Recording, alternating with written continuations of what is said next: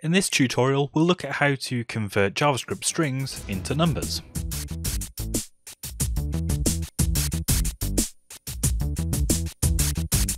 Hi, this is James from Junior Developer Central and welcome to JavaScript Snippets, a series of tutorials where we look at some of the key tasks you'll need to do as a junior developer using JavaScript.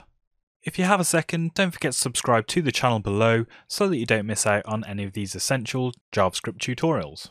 Okay, so you've got a string and it contains a number. Maybe it's come back from some API or some data that you've imported into the project. And because it's a string, when you use it within JavaScript, it's treated as such. So if you try to add a number to it, for example, it just appends items onto the end of the string rather than adding to the actual number. So we want to convert this string that contains a number into a real number that JavaScript can use for addition, etc. So this is a really common thing to do, and it's really simple to actually solve as well. So the way we do that, if we want to convert the string directly into a number, we use this parseInt function. The int obviously being short for integer.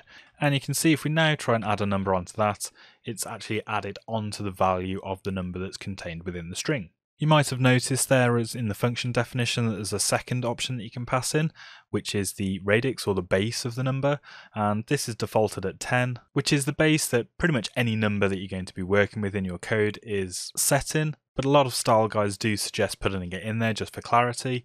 You could change this to a binary base by, for example, putting it into base 2, but just to let you know that that optional argument is actually there for parseInt. So that's great for whole numbers, but what about if we've got a floating point number, so a decimal number, or something like this, for example? When we actually run the code again, we still get the same result back, and the actual decimal point itself is actually ignored. So the way around that is to use a different function, which unsurprisingly for a floating point number is actually parseFloat.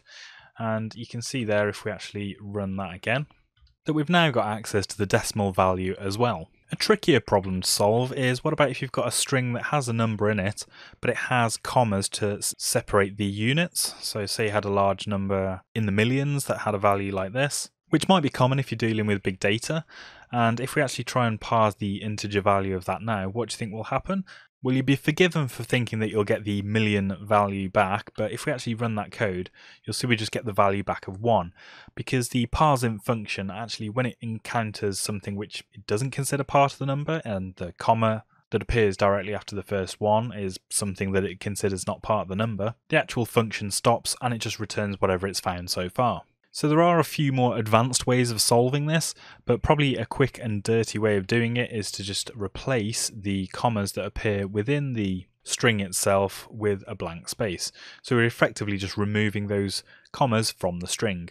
And if we run it again, we actually get the first 4 numbers, and we did actually need to tell the replace function to replace all of the commas in the string that we're working with, and we could do that with a simple regular expression and telling it to apply it globally to the string. So this could be a little bit dangerous if you're working with things like currency, because some places in the world do actually use commas to denote the decimal point or different parts of their values. But if you're only working with dollars or a common currency, then this is just a quick way to actually get rid of those values from the string and be able to parse it into an actual number. So I hope you found that snippet useful, and hopefully now you understand how to convert strings that contain numbers into actual numbers that you can work with in JavaScript. Just before you go, don't forget to subscribe to the channel for more snippet tutorials, and I'll see you next time.